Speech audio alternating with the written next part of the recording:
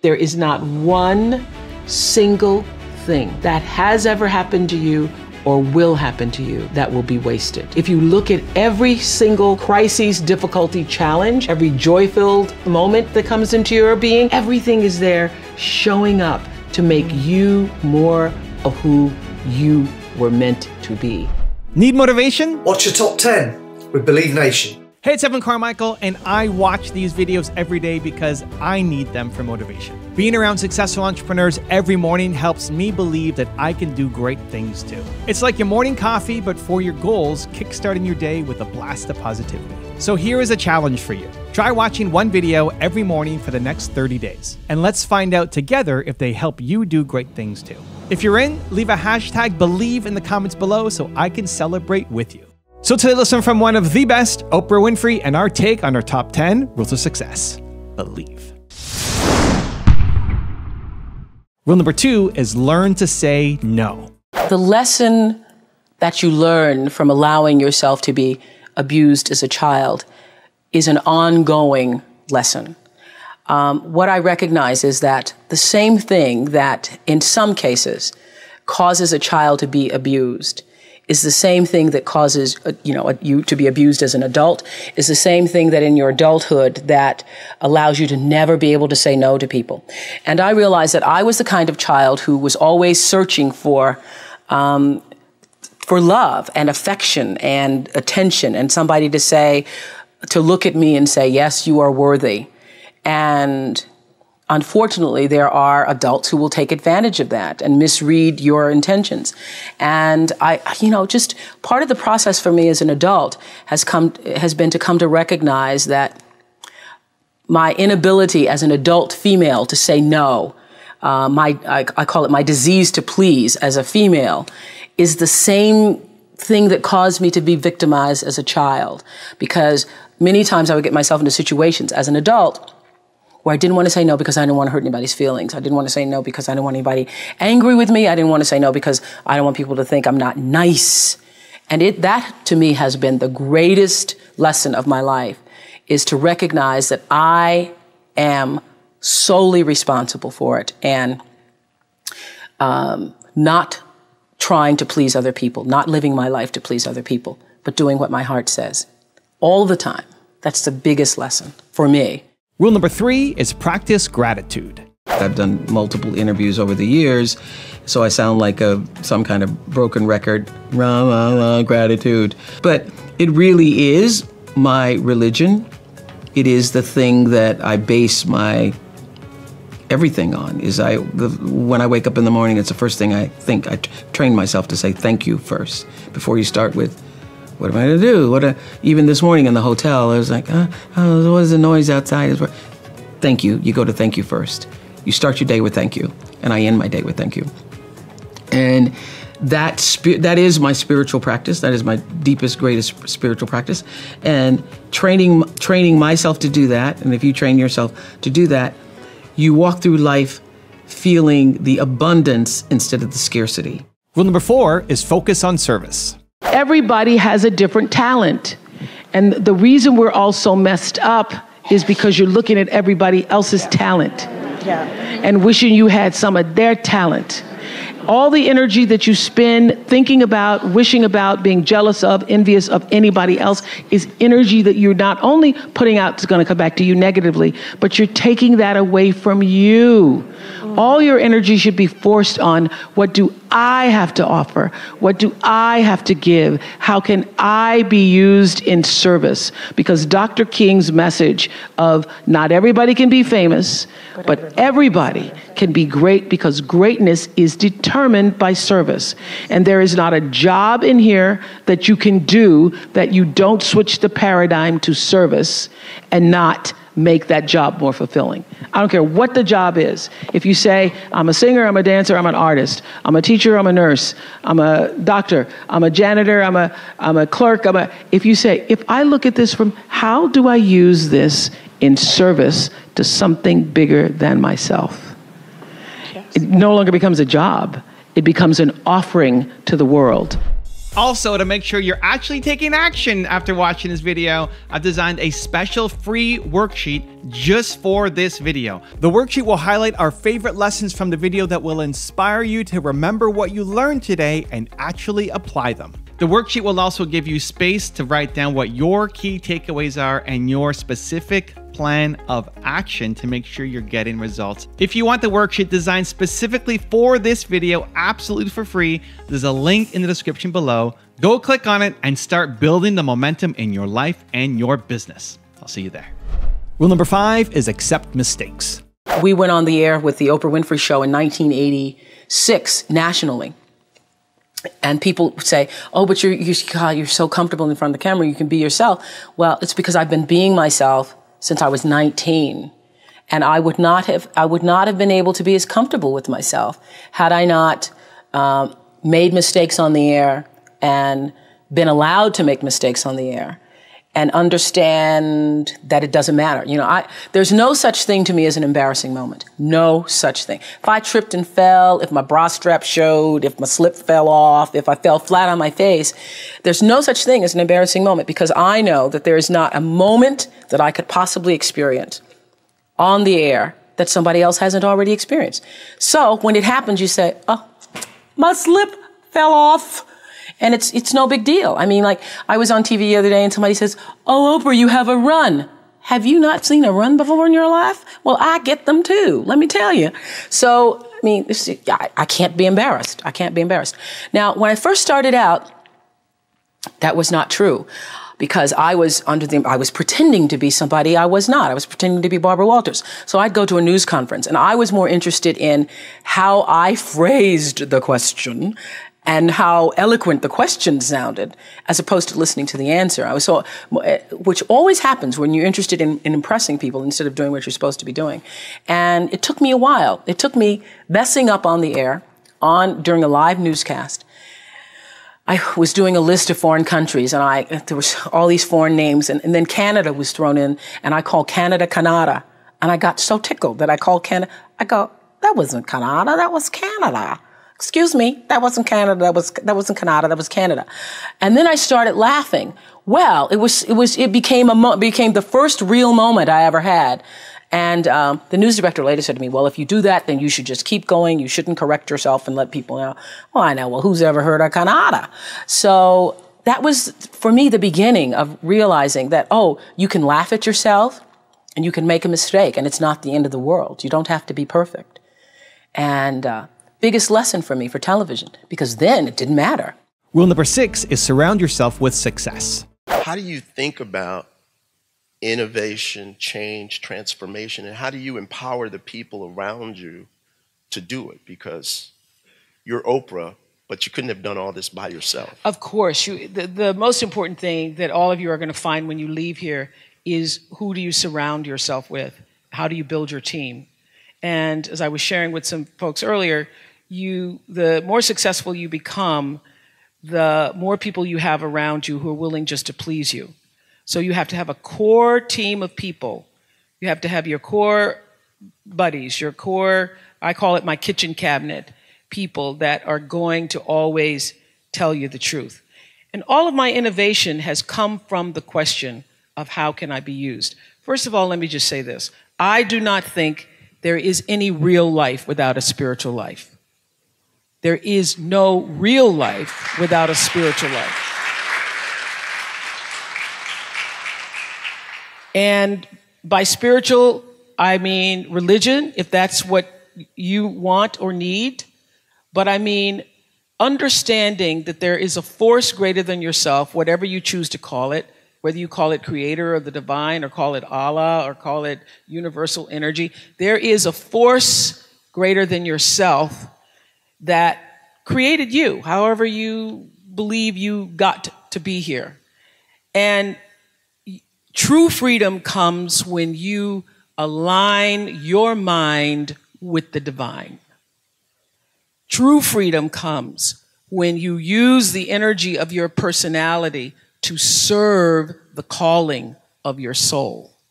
And so when you can line those two things up. So all of my innovation and all of my progress has come from being in alignment with what I really came to do. Rule number 7 is have good intentions. I was interviewing a woman on one of the shows. It was so impressive for me to see all the shows that we've done. Lord, it made me tired looking at it.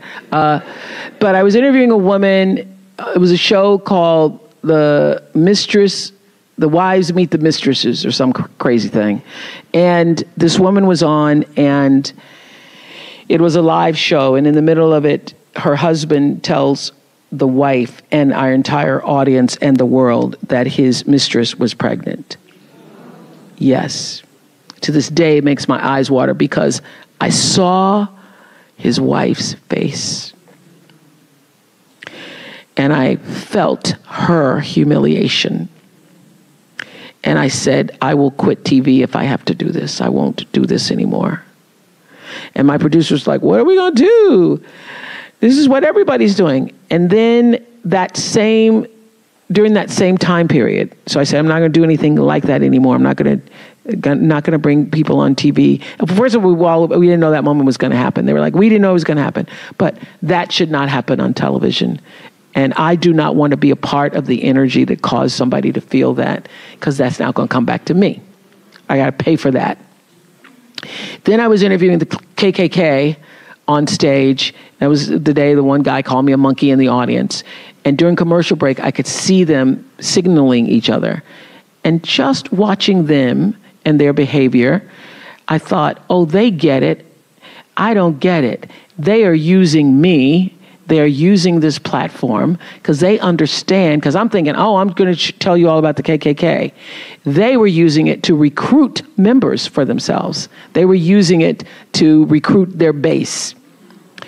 And I then went to the producers and said, I'm not doing a show like that. So they said, you're not going to do the mistresses. You're not going to do the KKK. What are we going to do? So I said, we are going to create a baseline for ourselves that's based on intention. This was around 1989 when I'd read Gary Zukav's book called The Seat of the Soul. And that book was life-changing for me because in it he talked about the power of intention and that cause and effect, what goes out comes back, is determined by your intention. The energy of your intention is what determines your life. Most people don't think about their intention. They just think about what they want to do. Most people don't think about why they want to do it. But what's going to come back to you, the energy that's going to come back to you, is the real why of why you did it. And so I then said to my producers, we're not going to do any shows that are not intentional. So don't bring me an idea unless you have an intention for the show that you want the outcome to be. And we're going to strive to see if we can live up to our intentions. And so around the late 80s, we started a pre-show to talk about what the intention was, and then a post-show after every single show to say, did we fulfill that intention? And that's about the time I realized this is bigger than me. Rule number 8 is take charge of your life. The greatest thing about what I do for me is that I'm in a position to change people's lives.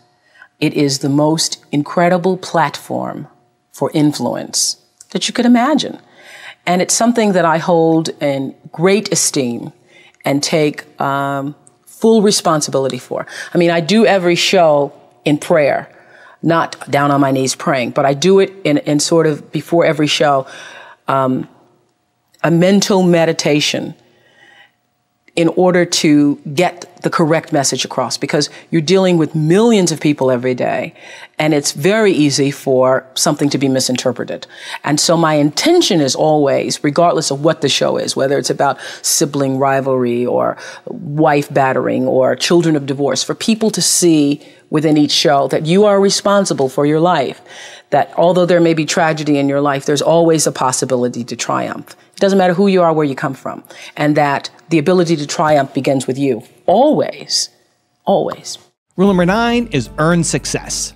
My biggest frustration is not just with young women. My biggest frustration is also with young men, young people who think that, and I have a lot of this with my girls in college, they think that success is supposed to happen like that.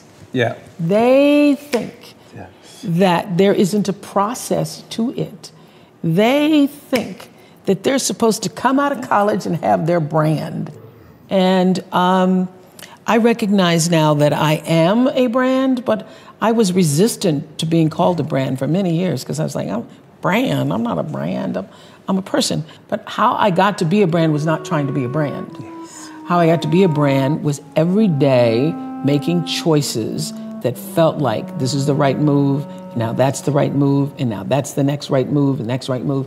And so my frustration with young women and young men is that they think it's supposed to happen like this, and they don't understand that there's a process to it. Social media. Yes, social media. You did not get to be editor of Vogue magazine by not working and working and working and working and working to get here. I love the theory of that there's 10,000 hours behind anybody who ever gets to be successful. And rule number 10, the last one before a very special bonus clip, is get in sync with life. The first law is the third law of motion in physics, which says for every action, there's an equal and opposite reaction. And we showed that very beautifully in The Color Purple, when Miss Seeley says to Mr., everything you even try to do to me is already done to you. That is not just a rhetorical saying, that is law. That is Newton's third law of motion in physics, which says everything that goes out is coming back. It's just like everything that goes up is coming down, may take it a long time to come down, is coming down. Everything that goes out is coming back, it's coming back. So, to answer the power of manifestation and meditation, what meditation does is sync you up with the source. What meditation does is allows you to literally tap into the power that created you, so that you are in alignment with that. And so when you carry that out into the world, everything that you do comes from the center of that alignment that's coming from the source that we call God, we call divine energy, divine intelligence, whatever name you want to give it to, we call life. When you are synced up with life, life just gives to you.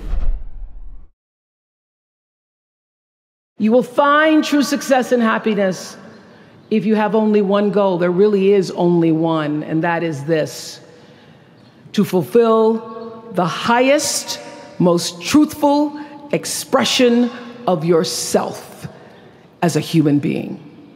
You want to max out your humanity by using your energy to lift yourself up, your family, and the people around you. Theologian Howard Thurman said it best. He said, don't ask yourself what the world needs. Ask yourself what makes you come alive, and then go do that. Because what the world needs is people who have come alive. The world needs people like Michael Stolzenberg from Fort Lauderdale. When Michael was just 8 years old, Michael nearly died from a bacterial infection that cost him both of his hands and both of his feet. And in an instant, this vibrant little boy became a quadruple amputee, and his life was changed forever. But in losing who he once was, Michael discovered who he wanted to be. He refused to sit in that wheelchair all day and feel sorry for himself. So with prosthetics, he learned to walk and run and play again. He joined his middle school lacrosse team. And last month, when he learned that so many victims of the Boston Marathon bombing would become new amputees, Michael decided to banish that darkness with light. Michael and his brother Harris created MikeysRun.com to raise $1 million for other amputees by the time Harris runs the 2014 Boston Marathon. More than 1,000 miles away from here, these two young brothers are bringing people together to support this Boston community the way their community came together to support Michael. And when this 13-year-old man was asked about his fellow amputees, he said this: first, they will be sad. They're losing something they will never get back. And that's scary. I was scared. But they'll be okay. They just don't know that yet. We might not always know it. We might not always see it or hear it on the news or even feel it in our daily lives, but I have faith that no matter what, class of 2013, you will be okay. And you will make sure our country is okay. I have faith because of that 9-year-old girl who went out and collected the change. I have faith because of David and Francine Wheeler. I have faith because of Michael and Harris Stolzenberg. And I have faith because of you, the network of angels sitting here today. One of them, Khadijah Williams, who came to Harvard 4 years ago. Khadijah had attended 12 schools in 12 years, living out of garbage bags amongst pimps and prostitutes and drug dealers, homeless, going into department stores, Walmart in the morning to bathe herself so that she wouldn't smell in front of her classmates. And today she graduates as a member of the Harvard class of 2013.